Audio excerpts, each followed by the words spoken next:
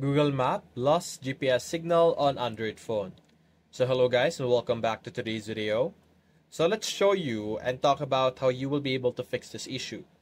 So first things first, go to our apps over here. Click on manage apps and you're simply going to look for maps. Click on our maps over here, and over here this is our Google Maps. Now there are several things that I want to ensure that you guys do.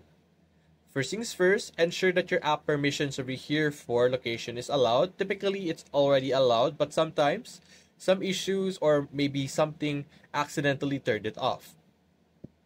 Aside from that, go over here and click on your connection method.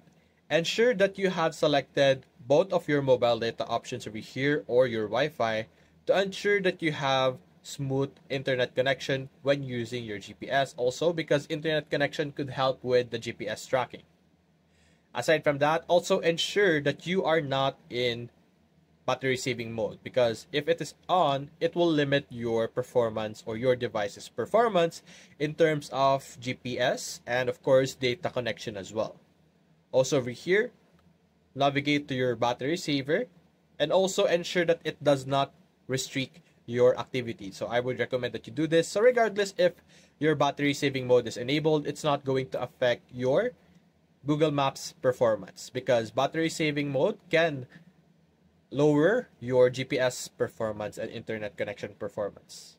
Aside from that, if you're still having issues, you could click on clear data over here and clear cache, which will allow you to run the app as if it's the first time you have been running it.